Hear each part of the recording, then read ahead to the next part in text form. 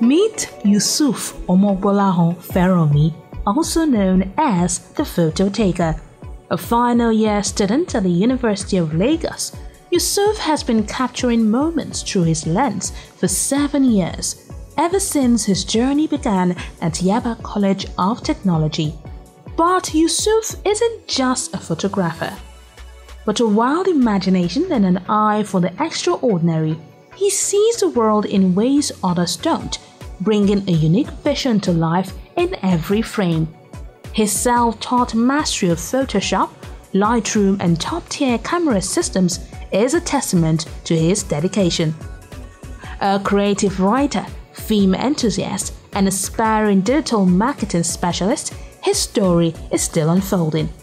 With God's grace and a passion for creativity, he's ready to leave his mark on the world, one special image at a time.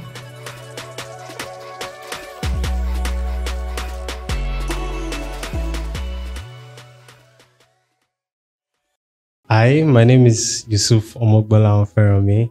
I am the founder of The Photo Taker. At The Photo Taker, we do videos and we take pictures of all manner of events that need to be documented.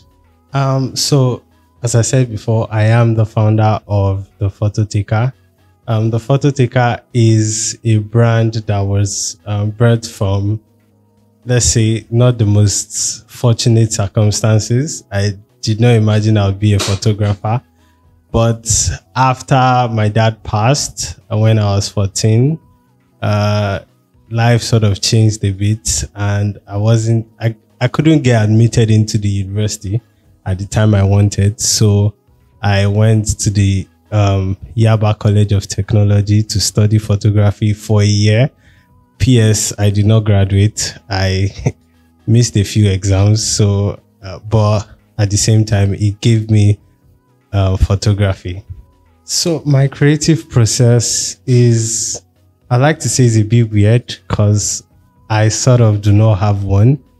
I just love taking pictures. So when I get to a place or when it's time to take pictures, whatever kind, I improvise. And most of the time, if there are pictures or videos that I feel like might be difficult, I open YouTube right there, watch like 2 minutes videos, and I figure the rest out from there. So, but most of the time, or let's say a few times, my creative process revolves around doing a bit of research and probably checking out similar works from some of my favorite photographers and trying to mirror what they've done and understand it, then add my own spice to it. So my challenges to becoming the photo taker are numerous, but the first one, and the elephant in the room, is money. Camera gear is very expensive, so usually you have to save up and wait for someone to probably lend you an helping hand to get certain things that you want. My first camera was very cheap and could do almost nothing. Then my second camera was gifted to me by someone else, and it was only at my third camera that I was able to afford one by myself. And even that afford gone is like, somebody still lent me an helping hand.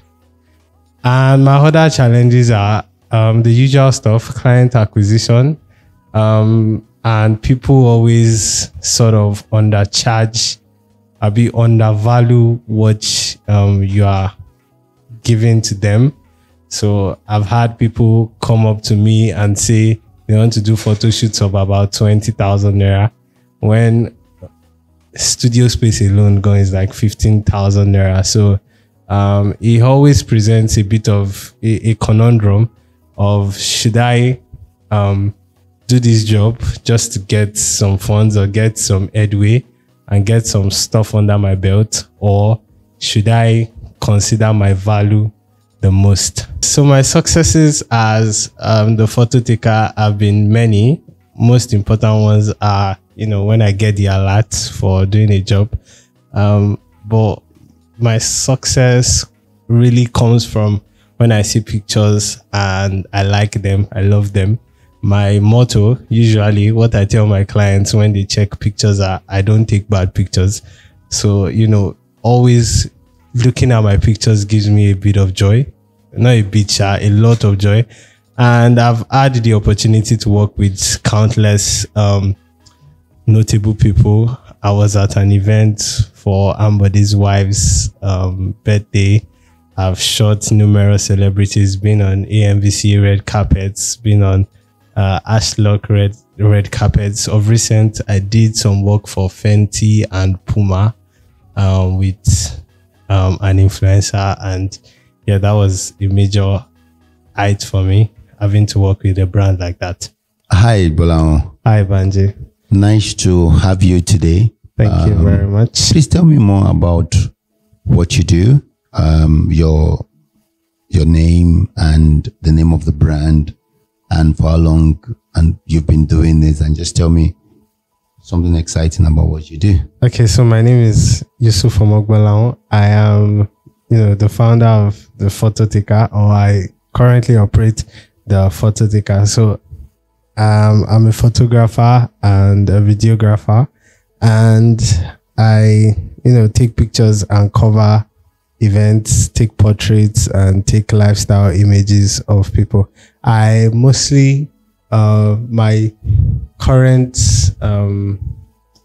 space is I'm a personal photographer to an actor while also doing my own gigs. So I am a personal photographer to an actor called Adeoye Remide, and I also work with a lot of celebrities. I've worked with Landon, produced one of Rema's songs. I also, I've done some work for NSC, Fenty, and a couple of brands. Even though I've not been named, yeah, I've done some work for them. Oh, excellent. It seems like you've been doing more of photography in a very unique way, more with celebrities and with brands that in themselves, for lack of another word, celebrities. And if you say you have not been named, does that mean that you've not been getting the money that is due to the work that you should be getting?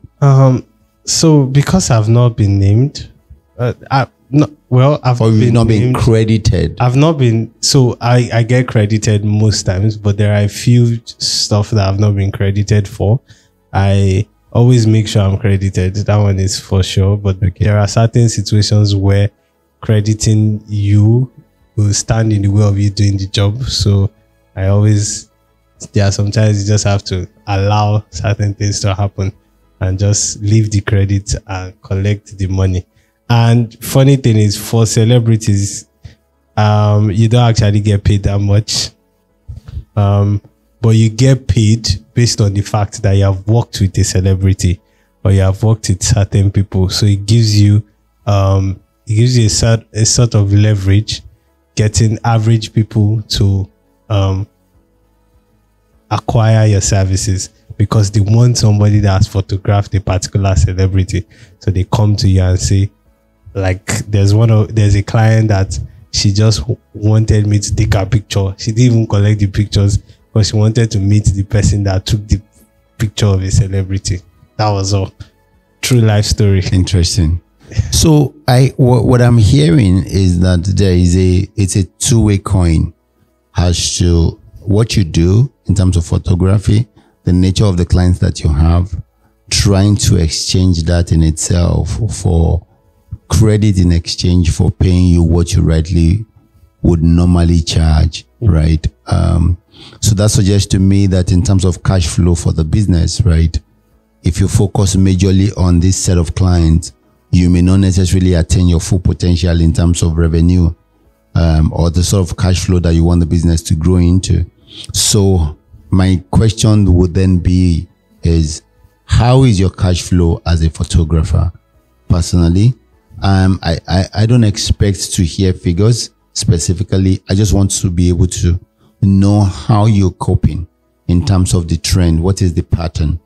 Because the mindset to creatives is such that, you just used your phone or you just used a camera and it's not costing you money. Secondly, people don't also have a deep understanding or appreciation of the quality of the time that you will spend in producing what you have, the shot that you have taken.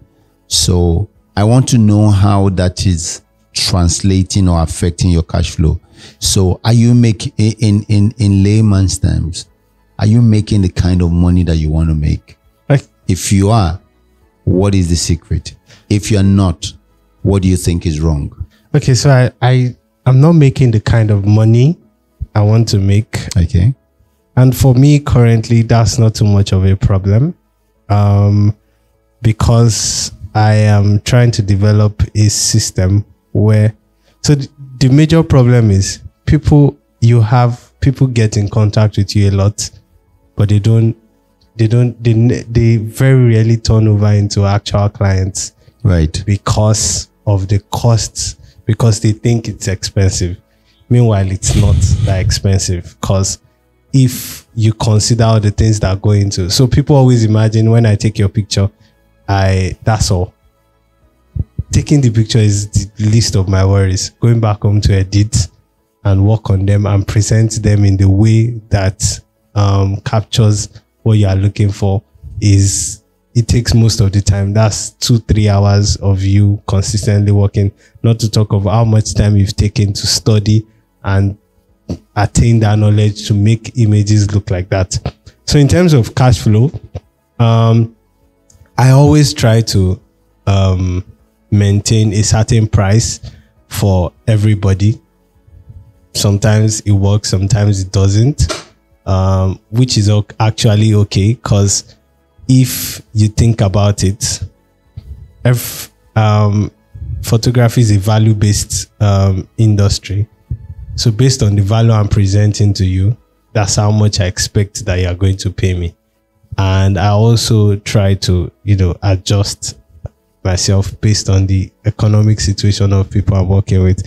So sometimes it works, sometimes it doesn't. I think cash flow is a difficult subject, because there are slow weeks, there are slow months, and there are months where things pick up. So it's always a bit hard to put your hands on it, that this is how much I'm making and this is how much I'm not making. So it's difficult sometimes, but there are good months, there are bad months, there are good weeks, there are bad weeks. No, so thank you so much for your candid response, and I'm happy to hear that your reality is such that there are times in which the months are good, there are times in which the months are bad. Broadly speaking, in terms of sales of goods and services as well, you have your upside and your downside.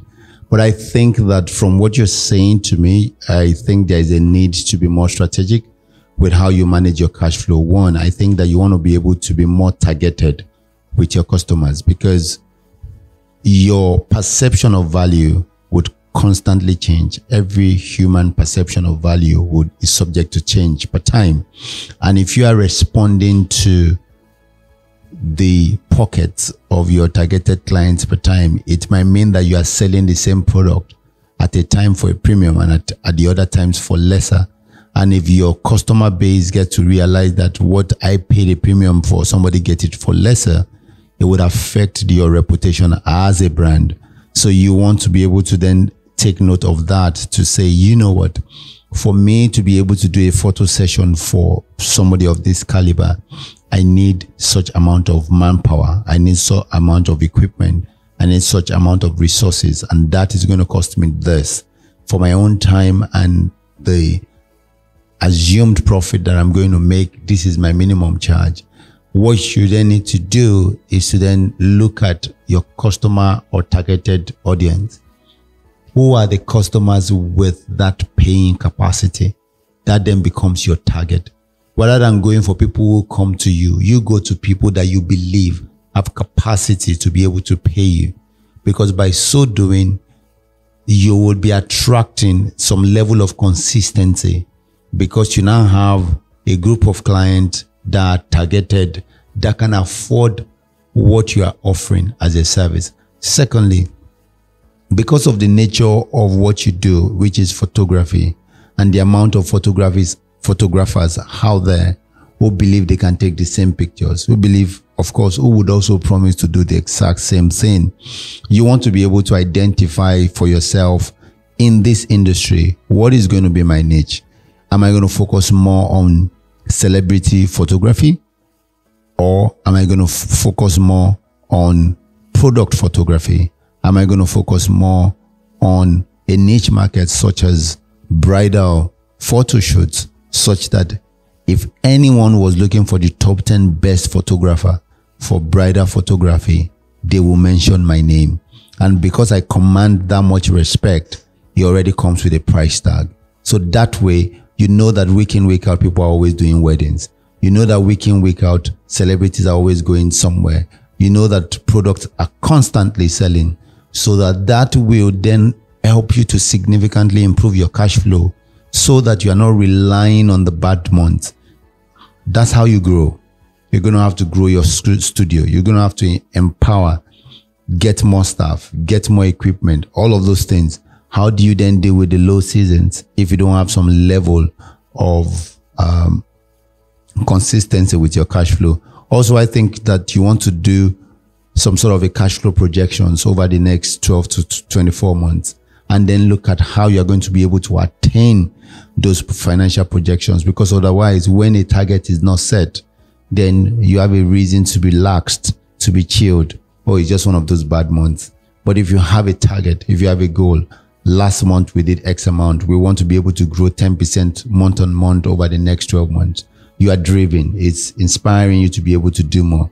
And at the end of the day, beyond the money, you're looking at growth. You are looking at the capacity to be able to expand your photography business as a whole.